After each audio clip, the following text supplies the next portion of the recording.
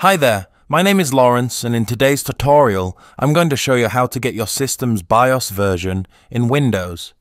Checking your system's BIOS version is important because some software or hardware components may require a specific BIOS version to function properly.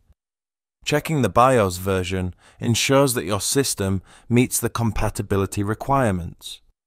To get started, go into the Windows Start bar and type in Command Prompt, and click on the Command Prompt application.